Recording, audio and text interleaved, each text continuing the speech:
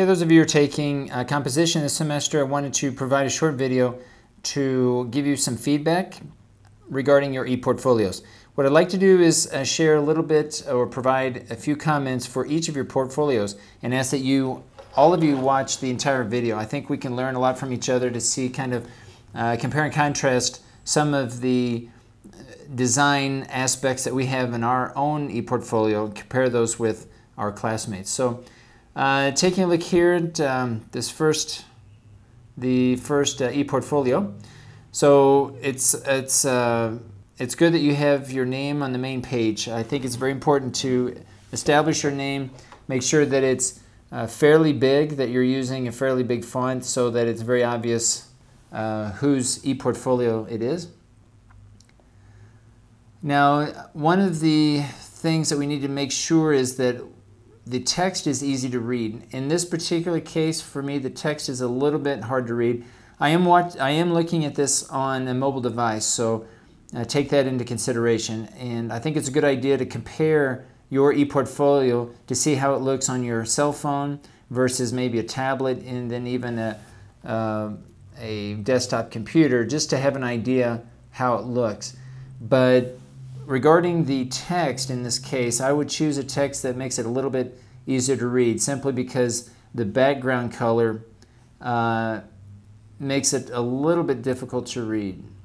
Now, I know that a lot of you are choosing really attractive formats, templates that come with the hosting service, in this case Wix.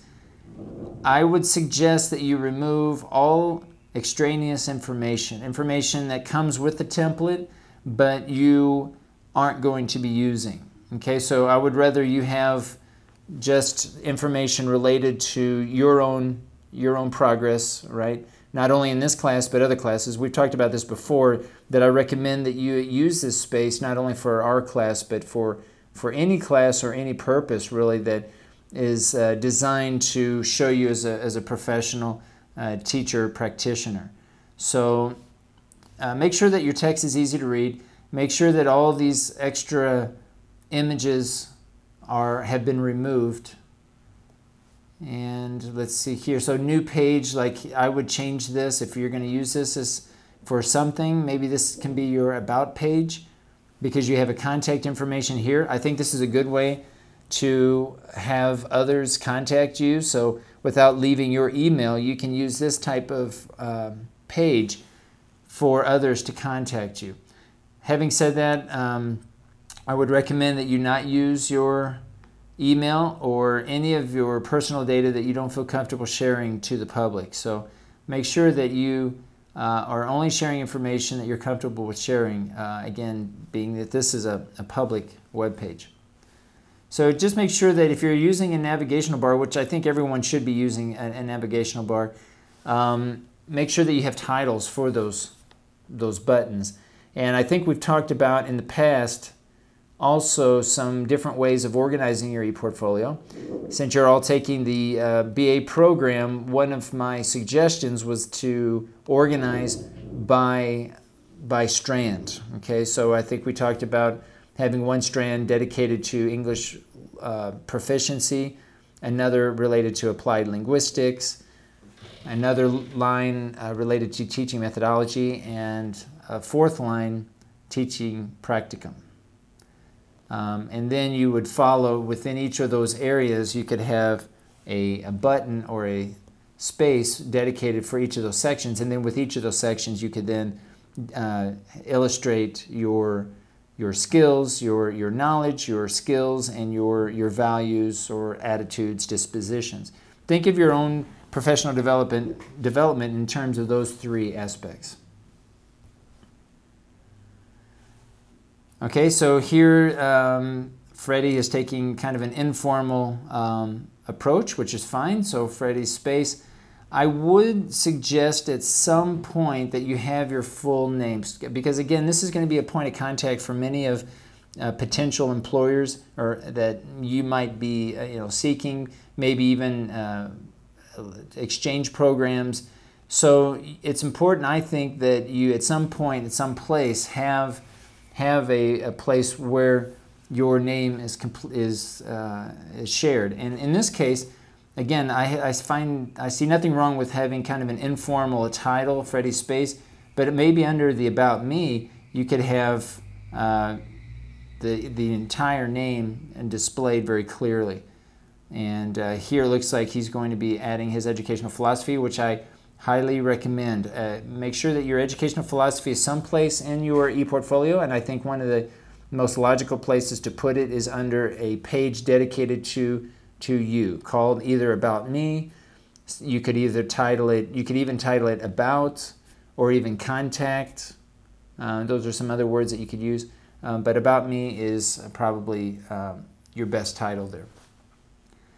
Now here, there's nothing wrong with setting this up by unit, but remember that I encourage you to have this space for all of your work that you're doing as a student and current or pre-service teacher, that you have this navigational bar set up to where you can categorize all the different areas of your knowledge, your skills, and your values. So this is fine for now, and certainly for the purposes of this class, there's nothing wrong with setting it up this way. But again, I encourage you to think broader, on a bigger scale, not just for the purposes of this class. Now, I would suggest that all text, all work that you work on in Google Drive, that you copy and paste and create a page in your ePortfolios. I would ask that you not include any links or embeds like this one, or even file attachments. I would avoid file attachments, embeds, and direct links. Just copy and paste and bring the text over to the ePortfolio so that everything is self-contained. All the information that relates to your work is part of each of the ePortfolios. All right, so here we have the main page. I think that one of the things I would ask that you consider is the main page be a dedicated page that is broadly states, maybe what the purpose is of the ePortfolio. Things like your educational philosophy, all the products that we're doing, I think should be on what I would call a sub-page, or a page within the ePortfolio, not necessarily on the main page itself. So here I think you can take advantage of having more buttons or more subpages or navigational options, much like we've seen here in these other examples. Something like this here, right? We've got different either units or areas of your expertise, right? Again, as I mentioned before, you could set it up as having it by the strand based on the BA that we have in ELT. All right, so here we have language skills. Everything should be easy to find. So we have writing. So again, I would not embed anything. So we need to have pages that have the actual text in the actual ePortfolio. Right, so I would prefer not to have to go to another page. Everything should be self-contained within the unit here, within the ePortfolio. So make sure that all extraneous information has been removed. Okay, we're going to go through here and see. Okay, so again, I think this is a good way to have a contact information, but again, you want to remove all extraneous information here. Make sure that the ePortfolio is in English, including all the titles and headings. So make sure everything is in English. Okay. This particular page, if you recognize this, double check your link. This is a link that I used in the spreadsheet that I asked you to share your link. All right, so this is an example. I'm glad I was kind of looking for an example of what I was talking about earlier. This is how I would like for your text, all of your text, all the products that we complete for this course, they should appear in your ePortfolio like this, as a page, as a self-contained page where there's no need to go to Google Drive or any other PDF file external to the ePortfolio itself. So this is what I mean here. So you want to have all of your letters, all of your essays posted to your ePortfolio in this manner.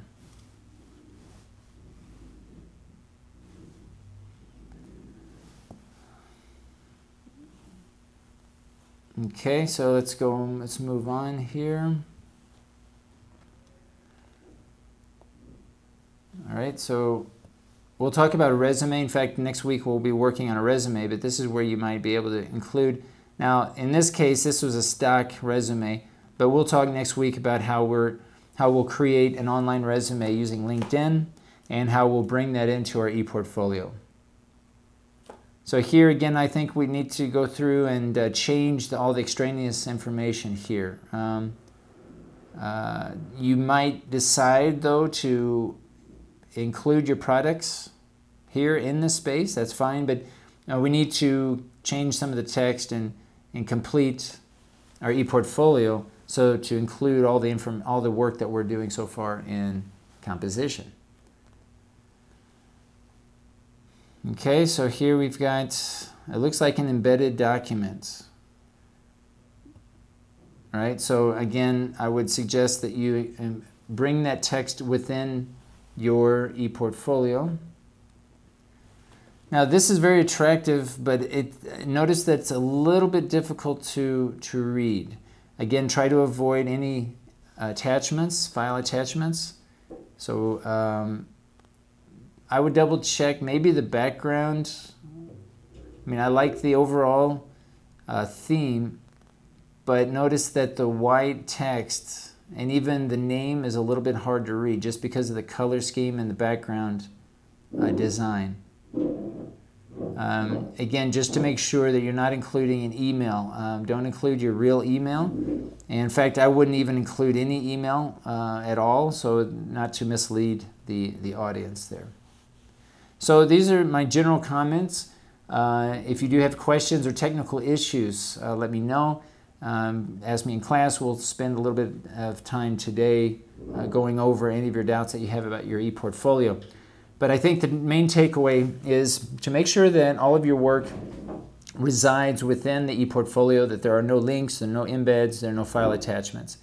Also, your navigational bar is very important, so even though it may not be complete, go ahead and set up a navigational bar that shows the different areas of your knowledge, of your skill sets, and of your values.